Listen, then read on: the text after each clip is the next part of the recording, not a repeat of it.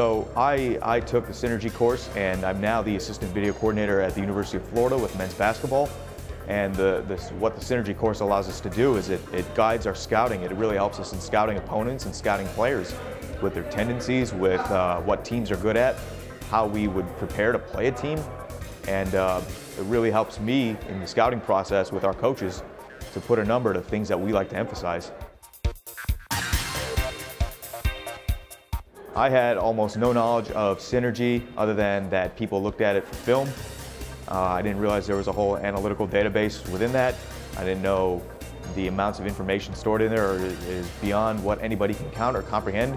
And I also didn't know that a lot of people don't know how to use it, myself included.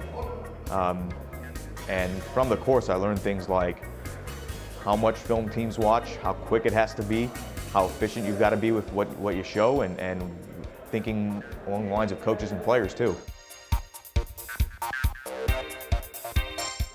Taking the digital video editing course at Sports Management Worldwide really helped me differentiate myself from some other people who may not have had the background in video editing or Synergy.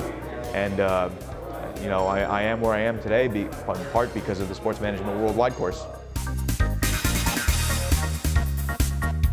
I would recommend the course because now you have this advantage over people who've never used Synergy before who are trying to do the same thing.